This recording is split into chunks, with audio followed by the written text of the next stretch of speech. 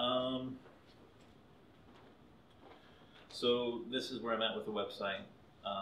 It's based upon a lot of work, prior work earlier about some of the priorities of our traffic. The goal is really, whereas like a commercial product, we're trying to drive people, funnel people to buy something. Ultimately, what we want to do is funnel people not only to use it, but thereafter to become contributors in some fashion.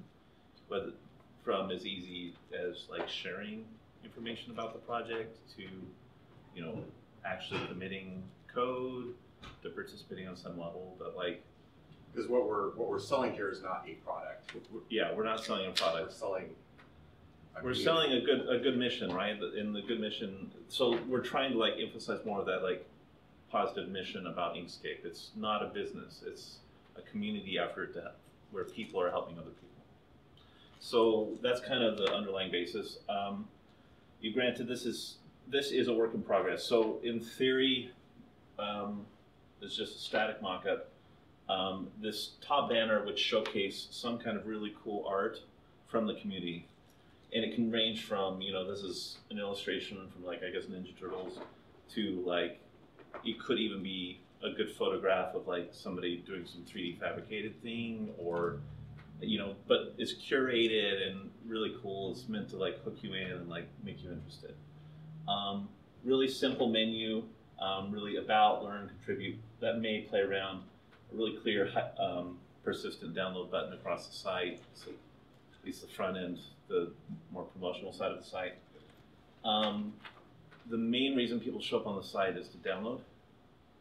It's by and large what people do. And so we want to make that really easy to find, download the latest version, plus, you know, this is a combined button, or you can read like the release notes. Every time you visit the site, this will kind of randomly pull up something new. Playing with how we deal with news. Right now I'm playing with like, you know, maybe the news is like this little like announcement thing that pops up in the top. Like it's really prominent right now, but when we looked, really low percentage of people visit any news. And considering it's the only thing we promote through social media and everything, maybe suggest it should be there, but not like the news is also a contributory site piece, not a brochure site piece. So I think we're good to exclude it. Okay. I mean, if you need something to be there to show activity, we could probably do that through artwork and through photography. Yeah, that's true. But we may want like, so there are like fundraisers that we run and like things that come up. We want some way to like have like a notice when you get to the site, hey, you know, help fund the next Hackfest, or hey, we're organizing an event in Brazil, you know, tell your friends or whatever, right? And so having a feed from the new stuff makes sense there. Okay, so kind of rolling down, we've identified, you know, 5 kind of groups of people that encompass about 90, I don't know, this isn't scientific, a very, very large share of what we do. And those would be artists and illustrators, and this is by large the biggest group. People are just making their own cool artwork. And that's kind of a broad definition. Graphic designers, interaction designers, educators. I'm still not set on this title, but presenters would be, there are a lot of like scientists, you know, academics otherwise, business people that are really using Inkscape to like do graphs and infographics and just like stuff. And I don't know what to call that yet, but like their needs are kind of around a specific area. And so the idea of this is like a big slider where you can click into these, or it may be animated, where we highlight like what Inkscape has to provide you. So in this case, as an artist, it's highlighting artwork that scales to any size, work imports into many applications, software runs on nearly any computer, and all features are always free. And then you can learn more, and that will take you to a page that expands on those features that are relevant to you. So we're not, so if you're, oh, who's not on here? Makers, I need to fit one more. Work in progress. Work in progress, right? So like in the instance of makers, they're using like laser cutters and stuff for Inkscape. They're not as concerned about. So is that the end of the page, or is there some more? No, there's more. Right. So really, the intent is early on we want people to understand Inkscape empowers anyone to draw freely, including these people. So if you don't fit into one of these buckets. Right. Yeah. Okay, so next, the idea is... That's where the videos go. Yeah, that's what I'm playing with. So learn how Inkscape powers creativity. So creators around the world are using and making Inkscape. These are just a few of their stories. So the idea is that we'll create some kind of benchmark videos where we're highlighting people that are not just using it, but programming it. That it's just kind of this community, collaborative effort, people helping people. And we do that in video format, short videos. We do a couple, 3, 4, I don't know, to kind of set a standard. And then the intent is that we then turn it over to the community, say, tell us your Inkscape story. And I'm playing with the idea of this being my Inkscape story is like the theme. You know, I'm so-and-so, and this is my Inkscape story. It's kind of like the recursive theme, so people can talk about how they're using Inkscape, record their own video, submit it, and we can have a library of all these videos. And curate. And curate them, right? But really, like, get the idea out there that there are all kinds of ways that people are using it. People are also making it, and sometimes doing both. And then the parts that haven't been developed, the next part there is really become a part of the community, you know, and it's Inkscape is a non-profit project run by people like you. Join us in the cause of creative freedom. And it's really intended to like drive, like, this is how you can get involved. You can share it with other people. You can go and participate on a forum. You can build tutorials. You can join one of the communities that are building Hackfest. Build a Hackfest. Or if none of those suit you, you can donate a few bucks here, right? Like, so that's the idea. That's really where we kind of want to end it. And then below that will probably be, here's some other projects that you might be interested in, kind of thing. That's good. So, sorry, I'm talking too long. Very nice. Any feedback? Well, hopefully we'll get feedback from everybody watching. Do what? From the people watching. Yeah. Right. Okay.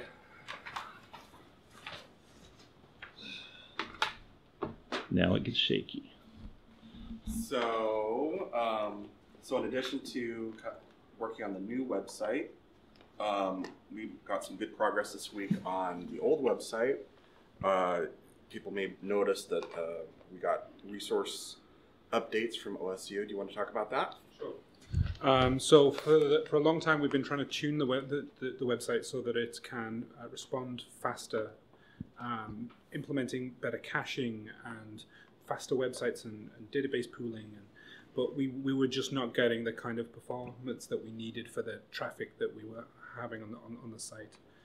So what we've done is we've gone back to OSU OSL that provide Inkscape's machine where the website is hosted, and we asked them to double both the memory and the CPU. And so far so good, the website is responding much better. But that goes along with all of the improvements that we've made to caching and so on. And so then in addition to the website, we had a meeting yesterday on Mailman, so we'll be able to finally get off of SourceForge. We have a new hosting provider for that, and we'll be upgrading to Mailman 3. So hopefully in the next few weeks we'll be able to get that rolled out. Then another thing we talked about was today was directory structure. Tab sent out an email summarizing some of the discussion from the other day, and we got a lot of good feedback. And so we had another discussion today talking about that. And are you going to post another update on the plan? Well, it's on the web, so people can have a look at it. But yeah, it's been updated. Okay, so that'll be rolling out maybe within the next couple of weeks. Probably a couple weeks. Give people chances to land the work they're working on now. Give them a warning. So if you have any opinions on it, get them in soon. Okay, we also went through our list of projects. We have we're trying to build a comprehensive list of different ideas of development projects that could be for anybody that's looking for something to do summer code or other projects. And so we went through a lot of those and identified prioritization of some things are kind of more refactoring code improvement that can be maybe done later, and other things are maybe nearer term things that affect users that might be nice to have. We also have to take into account things that are near term that should be done before we reach 1.0 and things that are maybe more destabilizing that should be left till after 1.0 or more time consuming. And so in addition to a lot of these discussions, Alex has been hammering on the actions code and got rid of GTK widget. Yeah, the SP widget. SP widget. Yeah. So the toolbar migration is important because we make use of a whole load of these deprecated GTK action widgets. And so the process that I'm going through at the moment is trying to get rid of all of that usage. That means that we'll be able to do a clean build. And from that point, we'll then be able to start implementing the new G action API. And so this means that we'll be able to start hooking up application scoped actions, which are completely. So if we want to do things where we spin up a new user interface, say a simplified one for kids, or something that is more adapted to a particular user, it'll be much easier to do that. So we're really excited about that. We have to balance between stuff that we could do right now that will be non-disruptive for 0.93, and that'll get us over the hump for the GTK3 migration, and what we'll need to leave for later on, post 0.93, maybe post 1.0. We also talked about extensions, refactoring, and testing, and so Martin's been hacking on that quite a bit. Yeah, so with the extensions, what we've done is we've put all the extensions into a new repository, and the new repository is basically going to be extensions 2.0, because the amount of refactoring that's gone in has been quite significant. Trying to separate out our namespaces and clean everything up, removing duplication, and getting rid of all the Python 2.0 incompatible code and replacing it with functional equivalents that work in both, and making sure that things have doc strings, that they are properly appropriate, and running things through pylint and things like that. So there's a lot of cleanup that needs to happen, but we also need to write a lot more tests, because we had tests that would run over the extension, each of the extensions, and basically just call it with a blank SVG. And therefore you get a sense that nothing would catastrophically break, but you're not actually testing the functionality. And so we need to expand that so that we're actually testing more of the code. And so we'll be working on coverage reports to make sure, but we also need to get back to some of the original authors so that they can explain what it is that some of their code does, because a lot of it is very opaque and has no documentation. So if you're an extension writer, now's your time involved. We also had a really good conversation this afternoon on a multi-page. The four of us really, or five of us really went through a lot of ideas. Which of us should talk about that? You want to? Yeah, so we started off with the idea that we could implement multiple pages using layers. We had a brief spec about how that would work, but we actually found that didn't work very well at all. So we've scrapped that. There's a couple of bits of functionality from that we'll probably keep as extensions to layers, but not necessarily as for pagination. And now we're speccing out a user interface for essentially drawing layers onto the drawing pages onto the canvas, so that you can have multiple pages and then separate those out when it comes time to doing exports into PDF and PNG and various other things, so that we can not only give the user the impression that they've got multiple pages to work with, but also that they actually can produce a multiple page PDF output. Yeah, and we're noticing that the idea of organizing your drawings as, or subdividing them into layers for pages is appearing in other places too. So we've touched on print capabilities, and some of the stuff that people are discussing about print could also hook in with a lot of these ideas.